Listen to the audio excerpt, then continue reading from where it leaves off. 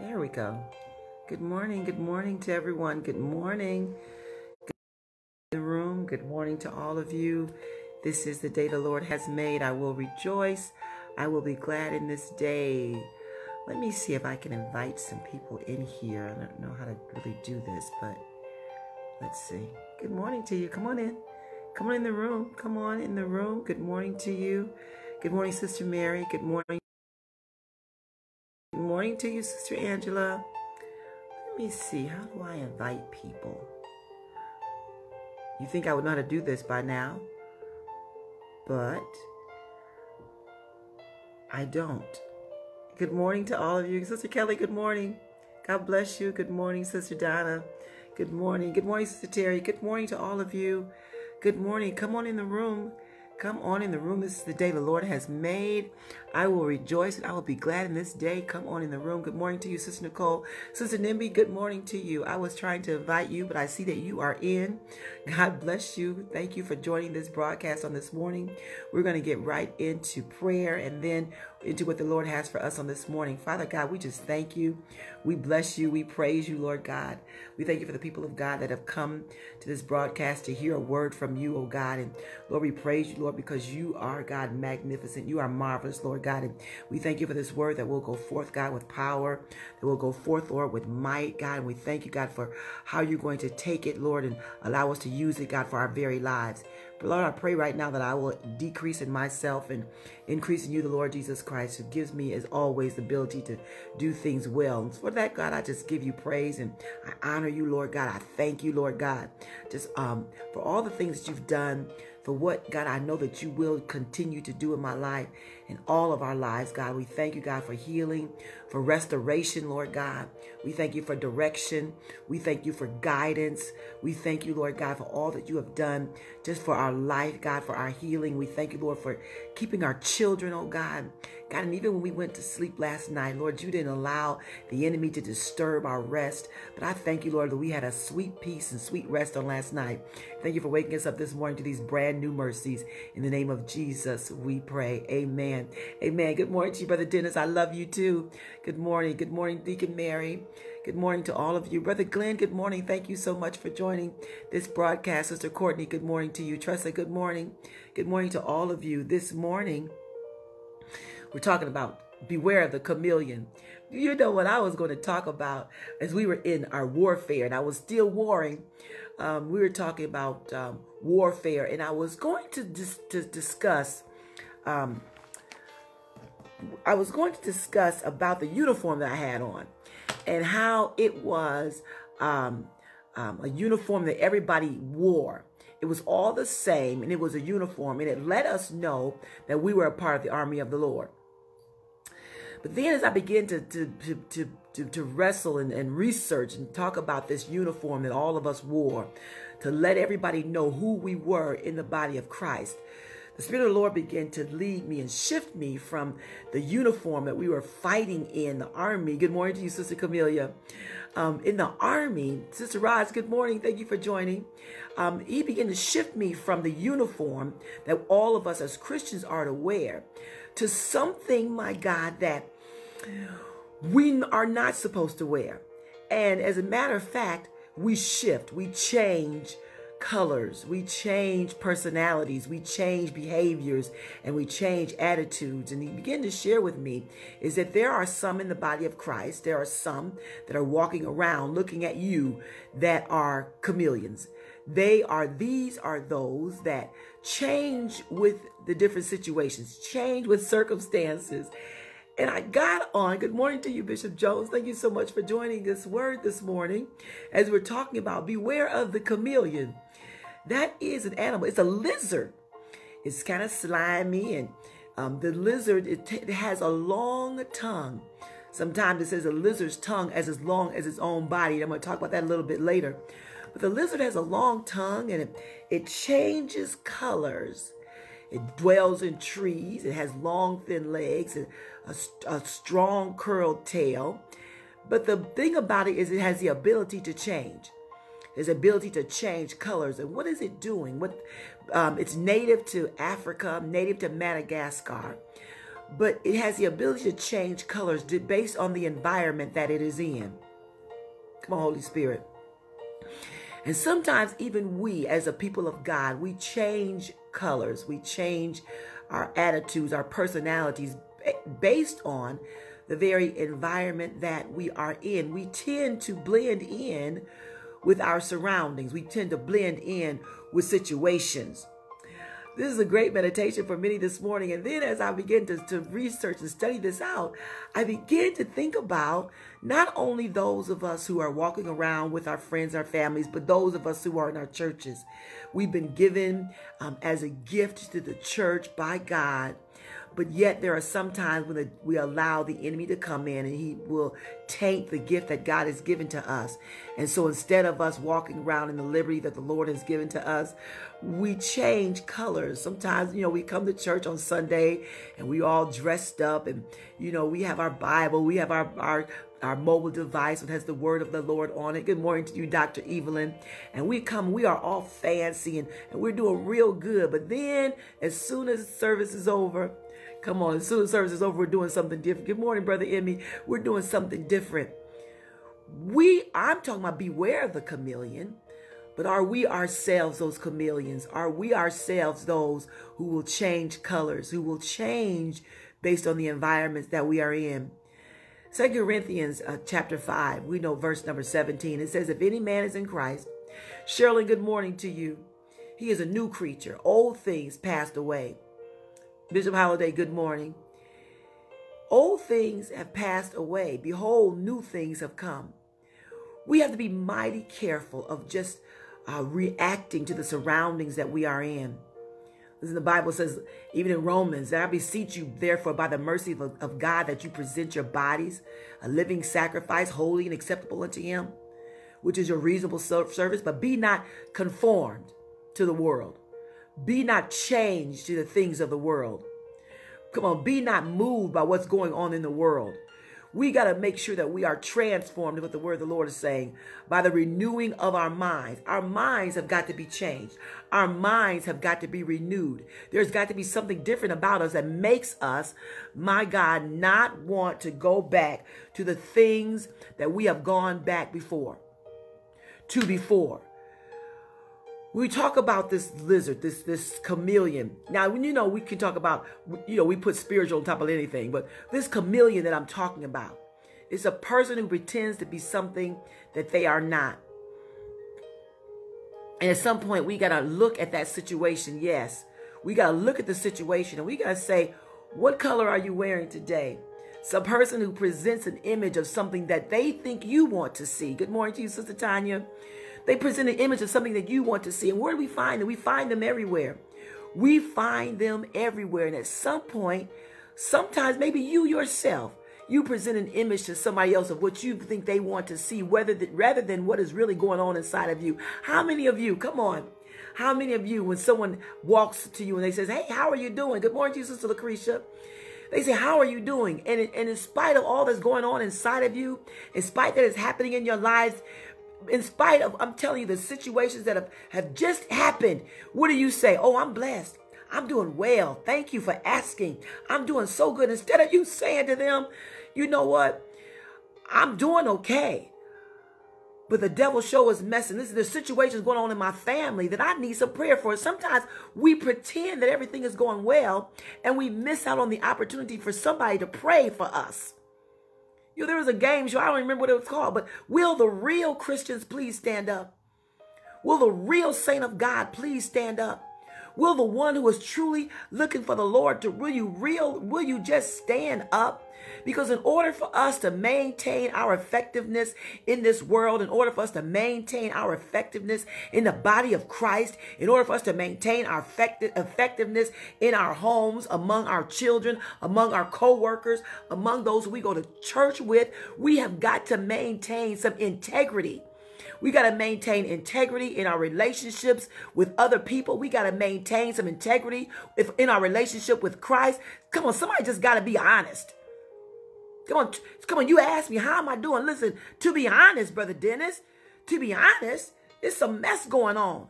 But you know what? If you stand with me in prayer, because the Bible says where there are 2 or 3 together, touching and agreeing on anything, the Lord says, I am in the midst of you. If you would just stand with me in prayer, I know this thing that's trying to overtake me will not overtake me. We've got to stop pretending, people of God. We got to stop pretending and stop blending in with the situations and the circumstances that are presenting themselves to us. Good morning to you, Sister Aretha. Listen, when my husband and I counsel, and we counsel a lot on marriages. We counsel a lot in relationships. And I'm not talking about nobody, yes, but we counsel. And sometimes when we counsel in regard to marriage, we come to them and we say to you, we say, we're not counseling you for marriage. We're counseling to see if marriage is what is for you. And then we want to make sure that we ensure a successful marriage as possible. And how do you do that? We know that the Bible says you should not be unequally yoked. Because when you're unequally yoked, maybe this is turning into a relationship message, but when you're unequally yoked, come on, there's some destruction that's going to be at your door. And so we try to ensure, as much as we possibly can, Bishop, that both parties are saved. This because we are doing spiritual counseling. So the counsel that we're giving in regard to marriage is going to be counsel that's going to be found in the Word of God. And so we ask the question, are both of you saved? Usually, the wife will come and she'll ask for the counseling and we'll say, is your, spouse to be, is this person saved? And sometimes they'll give, this comment. Sometimes they will say, he's saved, but he just don't go to church. Or they'll say, he's not saved yet, but because I'm saved, the Bible says, what does the Bible say? It says the saved wife will be able to draw in her unsaved husband. But right now, Sister Lucretia, we're not talking about husband and wife. Right now, we just talking about boyfriend and girlfriend. Because if we're doing spiritual counseling, we understand that the carnal mind cannot understand the things of the spirit. Y'all follow me this morning? And so when you talk Bible to someone who doesn't know the Lord, to someone who's not following the Lord, to somebody that's not trying to get where the Lord is, it's going to be just like you talking French, English, Spanish, or Japanese to them, because they just simply will not understand it. And when you give an instruction from the Lord, and the instruction is going to show them how their marriage is going to be blessed, and how their family is going to be blessed, and how their household is going to be blessed, it just isn't going to penetrate their spirits if they are not a part of the body of Christ. Now, certainly, sometimes through evangelism, we can plant the seed of salvation. Someone can water the seed of salvation, but God himself, he's going to give the increase. But it's going to be very, very difficult, Brother Glenn, if I plant the seed of salvation in the person that you are trying to get with and trying to marry, but yet you are sleeping with them. Come on, you sleeping with them. You're in an intimate relationship with them. You're doing things that are not conducive to the plan of God for your life at that moment, because I said you're not married yet. And so you're showing them a different way. How are you going to get somebody saved, help someone to be saved while you're in the face of them, showing them something different? Come on, you're sleeping with them. Come on, but you're still saying to them, come on, we need to be saved. You're saying to them, you need to follow the principles and the guidance of the Lord Jesus Christ, when we are right in front of them, showing them something different. It's going to be difficult for you as the spouse, as the woman, as the man, come on, to help to water that seed of salvation when you yourselves are living in sin. But yet we go to church and we change our colors. We shout hallelujah. We sing glory to God. We're chameleons. And then the one that we want to be a part of, then they say to us, girl, I love God. I love God. But yet they show you something different. They themselves are chameleons. You got to beware of the chameleon. Because what happens when you're in fellowship with a chameleon, come on, it steals time from you. It steals time from you. Because now you're telling me that you are this one person, but yet when I leave somewhere and I go somewhere else with you, you show me something completely different. So what do you take away from? You take away from the time that I should be in prayer, because I'm spending time with you. Come on, I'm spending time on you because I've bought into this disguise that you have on. I bought into it because now you're telling me a thing, and now my feelings are all wrapped up and tied up in it. And so it's difficult for me now to pull away. It's difficult for me now to even have a clear vision of really what's going on in my life. Come on, chameleons, they steal time for you that you should be spending with God, because now you are open to whatever it is that they have because of the relationship that you've gotten into. There are those, my God, who are chameleons, and I hate to say it, bishops, but there are some that are chameleons in leadership. Oh my God, they want to be the leader, but they begin to start caring more about being a leader than caring about those who they lead. They begin to want to start, manipulating those who they are supposed to be leaders of. And I'm telling you, it could be anybody. It could be a pastor, it could be a teacher, it could be an evangelist, it could be anybody that has gifts and abilities that God has given to them. But you got to beware of the chameleon. Come on, there's a spirit of the Lord that lives and dwells inside of every one of us. And the Lord has given us a gift of discernment that we might be able to see who the real Christian is, who the real leader is. Come on, is their heart for the heart of the people of God? Is their heart for the heart of the people of God, that the people of God may be able, my God, to do the things that they need to do? There are those, there are those, you know them. They come to church just for a certain purpose. They come to church. Maybe they come so they can find a mate because they feel like, at least if they find a mate in the church, they're doing pretty good rather than finding one in the street. And so their main purpose is to find someone when they walk into the church. You got to beware of people like that, because our main focus for coming to the house of God is that we find Jesus, is we find the Lord, my God, is that we find him. But what happens is sometimes the chameleons, they use colors or they use the disguise of a relationship with Jesus Christ to manipulate you as the believer who's in church, who says, oh, he's a good person. Now he's on the usher board and he's greeting everyone that comes in. He's showing those pearly whites. Come on, just to manipulate why are you talking about this morning, Pastor Tina? Because there are many of us who are tricked. We're duped by those who are chameleons, and we've got to be able to understand who the real people of God are. There are things the Bible tells us in the word of the Lord that we've got to flee all appearances of evil. And even though sometimes we may not understand it, we may not see it, there are things that are working against you to keep you from walking in the plan that God has for you. But there is a chameleon, that's out there. It's a romantic chameleon. He's trying to use his charm, her charm, to lead you away from the Lord, because his motive is that you be with him or she be with, or you, her.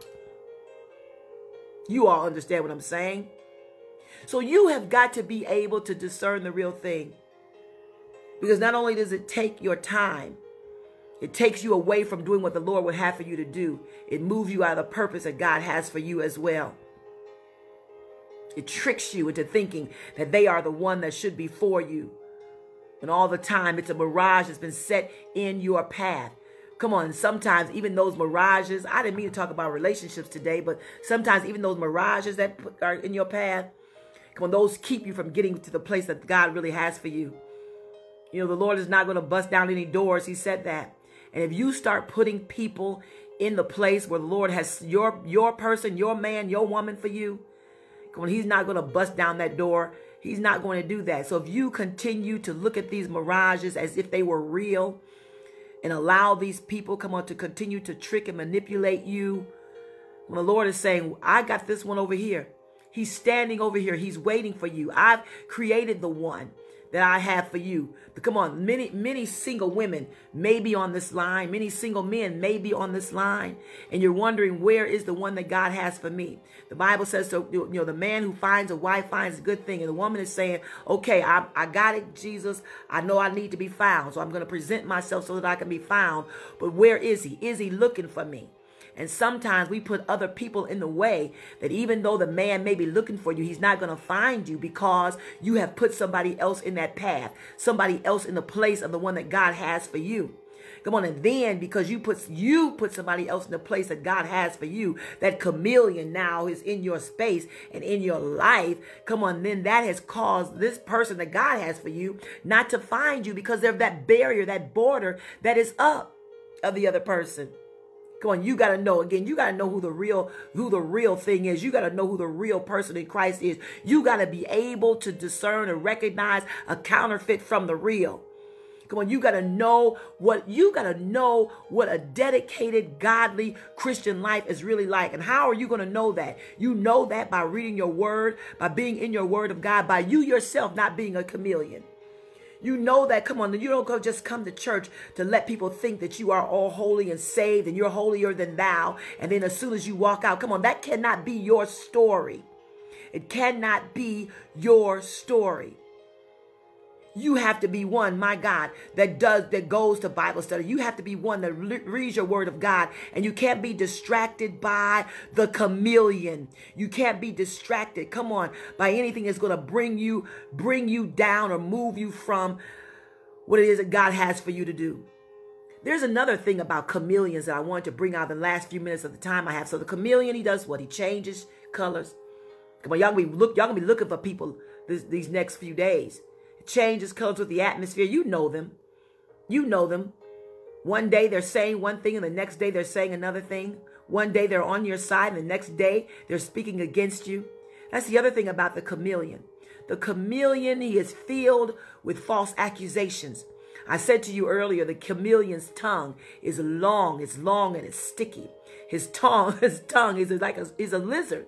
Come on, he's fork-tongued. What is that? He said he's filled with false accusations. And when he sticks his tongue out, when he says things, he falsely accuses you. And it doesn't have to be somebody that you don't know.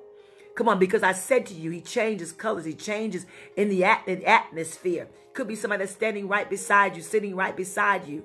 Could be somebody in your family. When in Genesis chapter 31, this is a story about Jacob and Laban's sons. Jacob heard these words Laban's sons were saying. And Laban's sons were saying, Jacob has taken all the wealth that was our father's. And from what was our father's, he has acquired all of this wealth. And so I'm talking about chameleons, those who share things and spread things, come on, that hurt, that are false accusations, that are insults against you. Come on in here. I'm going to tell you how to deal with it, though. And there are things that you would want to say. In this world of social media, come on, when somebody does something against you, y'all know it. Somebody comes at you, you come back at them. But the people of God, listen, we cannot be like I said, not being transformed, being conformed to this world, but being transformed by the renewing of your mind so you can prove what is good and acceptable in the perfect will of God. The perfect will of God is that you bless people and not curse them. Come on, in the Bible, it talks about the cousins. They were his cousins. And they were speaking ill of him. They were accusing Jacob of doing some things, confiscating the father's property. And this was an exaggeration. They were jealous. Come on, chameleons get jealous. They get jealous over what it is that you have, jealous over the blessings that you have, jealous over what God has given to you, get jealous over the gifts that God has placed into your life. And it will happen. Things happen. But just because someone is jealous, or just because someone hurls insults, just because someone says something about you or against you that is not the truth, it doesn't mean, come on, that you go and get a gun and shoot them. It doesn't mean that you go, come on, and hurl insults back at them. It doesn't mean you go and get on Facebook and get at them. It doesn't mean any of that at all. We have to be conformed to the things of God, not to the things of the world. So that we don't change like a chameleon.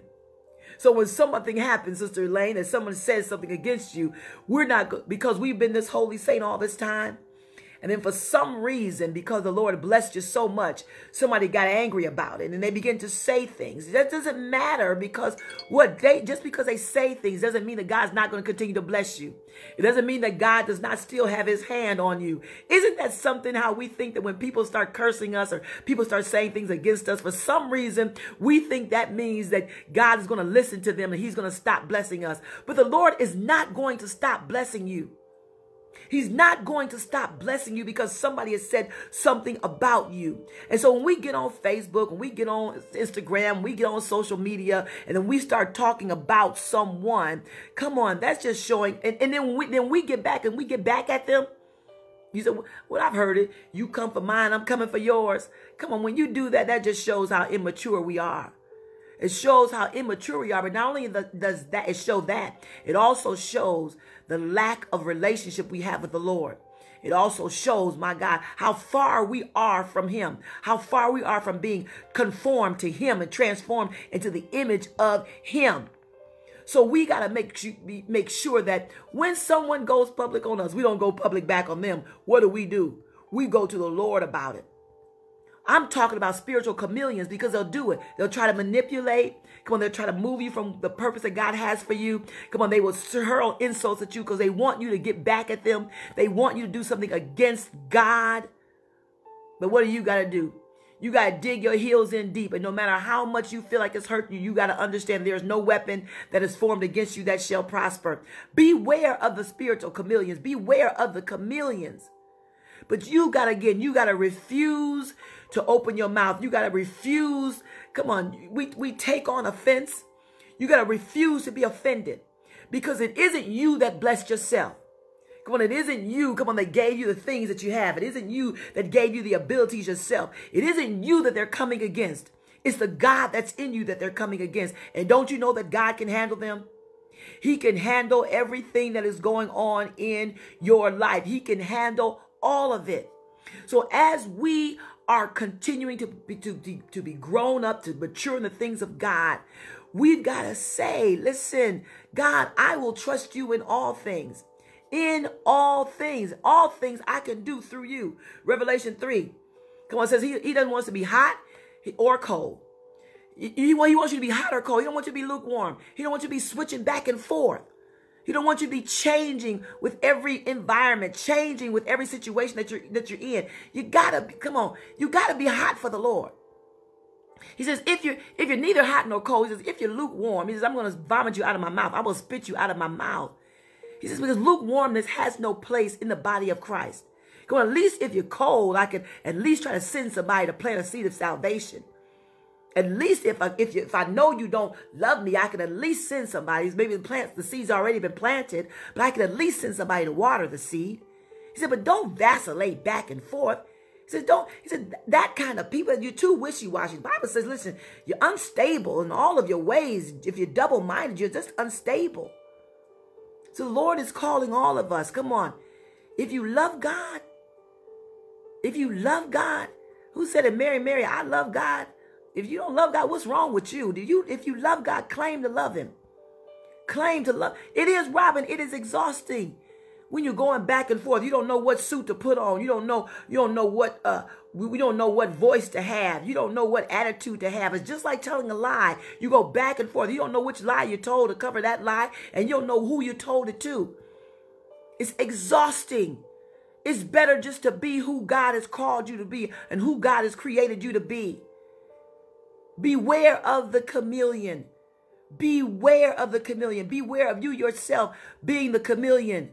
Listen, don't claim to love God in one breath and then curse him and curse others in the next breath. Come on, don't claim, to love God and then you're doing all sorts of sexually impure things outside of the bonds of marriage. Don't claim to love God when you're still living a sinful and worldly lifestyle. Don't claim to love God if you don't love him. Beware of the spiritual chameleon. The Lord says, you can't have it both ways. Can't have your cake and eat it too. You can't have it both ways. Beware of the spiritual chameleon. Beware of those, my God, who are chameleons in your life. Make sure they are pure. Make sure they are true. Make sure you are true. Father God, I just bless your name.